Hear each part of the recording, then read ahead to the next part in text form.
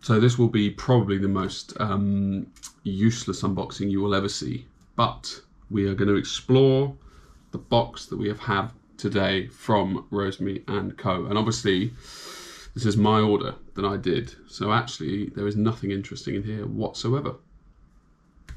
Hutber Show.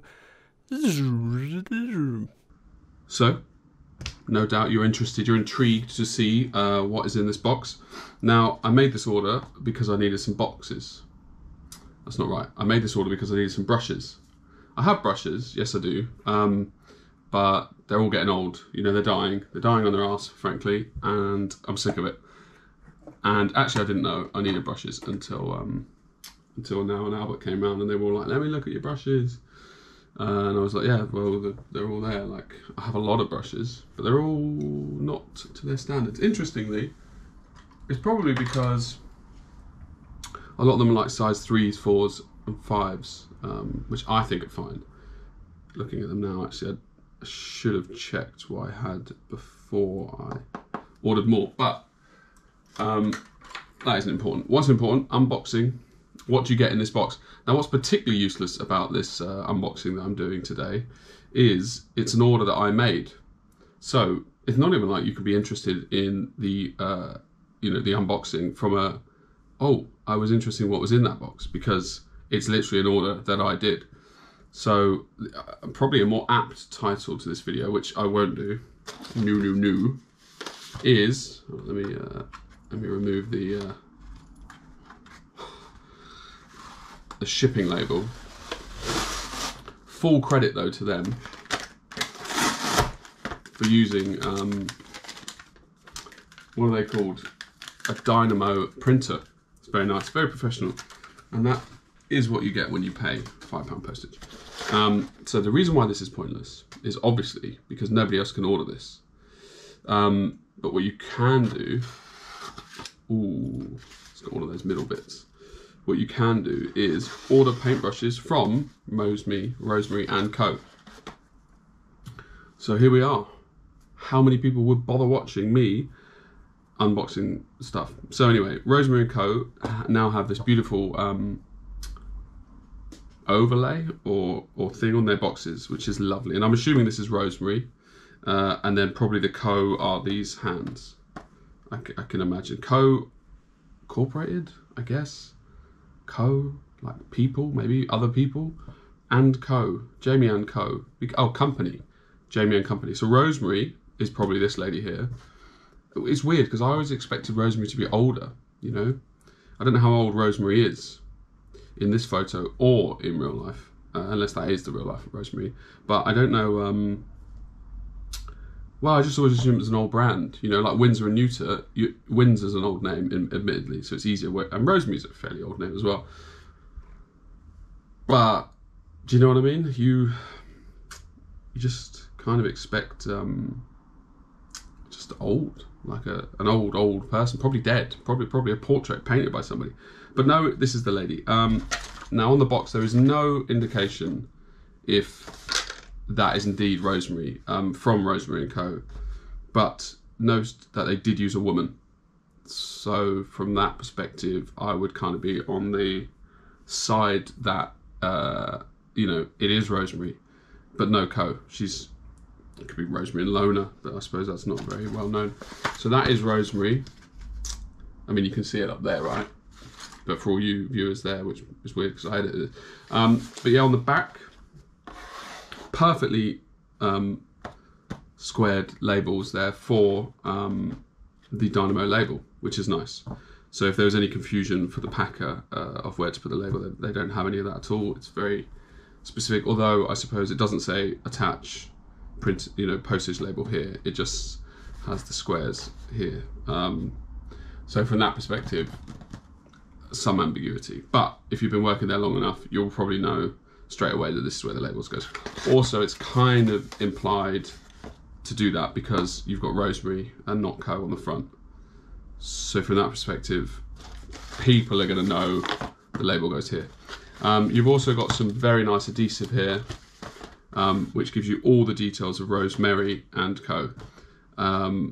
It's the finest quality handmade artist brushes, but that's obviously opinion. I don't think you can ever sort of say, you know, that you have the finest of something. In your opinion, yes, but I'm sure, you know, Winsor and Newton also feel like they're probably the finest quality. Although the finest, it kind of implies objectivity, because it's the finest, so it's almost like a statement. Whereas I suppose you could have two brushes from different manufacturers and they could both be the finest, but then by its very definition that is incorrect. I'm not saying it's a controversial thing to put there, I'm just saying to me that's subjective. Anyway, discover the magic of Rosemary Co. Now that is on point. Otherwise you've got follow on the things, doesn't say the things, maybe it does there, but you know that they're on Instagram, Facebook and YouTube, which is great. And one of, photograph opening this box and shit. Oh my god. Now, I thought I heard some squeaking. I'd like to say that I did not read this before I started doing this, but now I feel like I've been led down a path of unboxing, and it wasn't my choice at all this time. Wow. Anyway, I'm pretty sure I did it before I read the box. Post through the letterbox, so that's instructions. You probably can't even see for the postman. And handmade in Yorkshire and England, which is always nice. Handmade stuff in England is lovely. To go back to this, I recently watched a film. Now, it wasn't even long ago, and oh no, I didn't. It was Loki. Very apt. You know, was this ordained already and I had no choice? You know, and because I bought it, was I guaranteed to do it, or could I have bought it and left it? But I suppose I could. Many people buy it and they don't share. I mean, who the hell shares unboxing stuff on social media anyway, really? Other than me and a couple of other people. But I don't do it for that. Right, so, thank you. In these days of hustle, I'm reading the blurb, hustle and bustle. Oh, two hands. In these days of hustle and bustle, I suppose that's a thing in itself, and busy lives we all lead, the small common courtesies are all too often overlooked. Yes, they are. Maybe. Therefore, we would like to take this opportunity to say thank you for your custom. As a family business, we are trying hard to ensure a quality product, and serving you is our pleasure. Little bit sexual. We trust you enjoy our brushes, Rosemary, and, interestingly, not Co, Sinu. I don't know if that's a dot there, but if it is, that's SYNII. There's only one dot, so UI. Anyway, it's handwritten, so I don't really understand what that means. But it's not Co anymore. So there's two people running it. So I suppose it is company, because that one person is company for Rosemary. Anyway, this was meant to be really quick. Fucking hell. I've already got one of these stickers here. They've actually updated the colours. It used to be orange on the outside, now it's just white. And some cardboard. Real cardboard. Look, it's quite cool. Thank you for your order. Happy painting. This box can be fully recycled to help protect the environment. Thank you for your help. Assuming I'm recycling, but I probably will. But I definitely will. I've got nothing else to do. Okay, now a pamphlet from Rosemary and Co. Master Workshops. So they've got some workshops on the 1st of August to the 5th of August 2022 with Kathy Anderson and Daniel Keys. And he is not the Keys from the Black Keys. He is just Daniel Keys. And here you go, some Rosemary Co. Masterworks. Oh, that's more. So the 13th of June, 17th of June. Alex Veneza. Okay. So then maybe that is Rosemary, this lady. Why else include her? I can feel myself waning and getting bored. I'm not going to read all this. It's too much for me. But there are some accolades from some paintbrushes, and a quick scan over them. And I know none of them. So I'm not an artist. I'm okay with that. Receipt, which is good. Brilliant. And finally, more comes in a card. Oh. Hold on. Bloody hell. It's weird, isn't it? So, I think that's sealed when it ships, normally. But it might be because I've had it so long. I bought quite a lot of brushes, actually, blimey. There's one of them in there. So, sealed, which is good. And it's good quality sealing, I think, anyway. Right. Oh. Sidney Poitier. Weird that name came to my head. Didn't even know who it is. Sidney Poitier. Poitier. An actor, maybe? Or a singer? Okay, screw it. Look, I wanted to do it properly. Not important. The brushes. So I bought quite a few brushes because fundamentally, understandably as well, and this isn't furthering my addiction that I was talking about the other day. I think I can recycle all of this, which is quite nice. I'll remove the plastic later. So, the brushes. So I'm missing one, obviously. Inside there.